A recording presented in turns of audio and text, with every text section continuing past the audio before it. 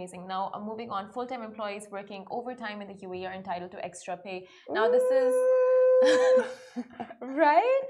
So it's a reminder to all of the regulations. It's not a new law that has been instated, but it's just like we're just gonna run by it and remind you guys of what exactly you're entitled to. And so you should know your rights as an employee here in the UAE. And according to the federal decree by law number 33 of 2021, Article 19, as stated in the official UAE Gazette number 712, full-time employees working overtime are entitled to additional pay, period. Now, employees can find out if they're eligible for overtime compensation if the employer requires you to work for additional working hours beyond your normal timings, provided that it does not exceed 2 hours per day. And in all cases, the total working hours shall not exceed 144 hours every 3 weeks. Now, if you are required to work for more than the normal working hours, the extra time shall be considered overtime, for which the worker shall receive a wage equal to that corresponding of his working hours.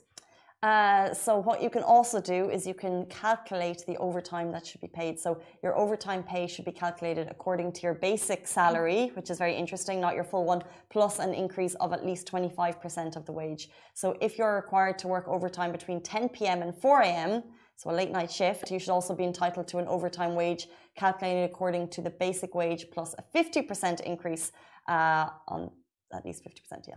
And if you're required to work on your rest day, you shall be compensated with another rest day or with payment of the wage for that day, plus an increase not less than 50% of the basic wage for the day. Now, moreover, yesterday on the Love and Dubai show, UAE lawyer Omar Al-Halou reminded all that employees are entitled to 90 days of sick leaves during his elaboration of the UAE labor laws.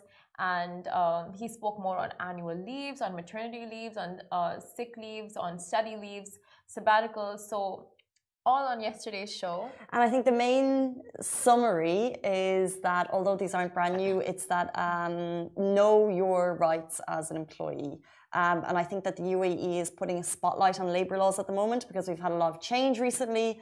And there's also more regulation in terms of what the employee rights, and also a lot of the changes in the benefit of the employee. Yes. So take note of that.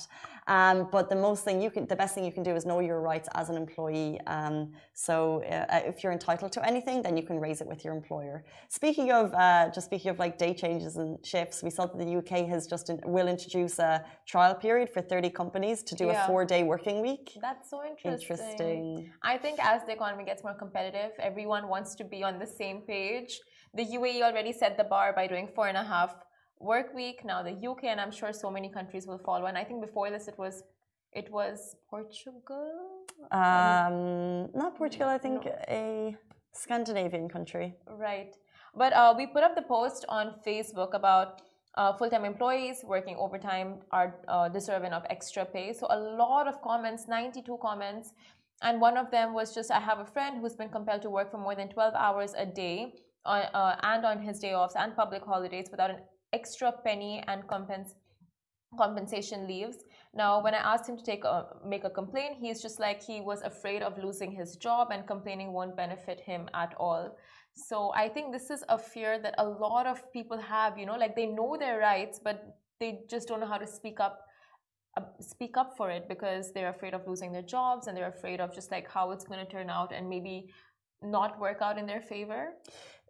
To be in that position where you're scared to speak up is it's horrifying, but it's these conversations that lead to change. Exactly. So it's you might be in a position that I can't speak to my employer. However, it's more conversations surrounding it in the media and in the public sphere that makes that eventually will make these conversations okay.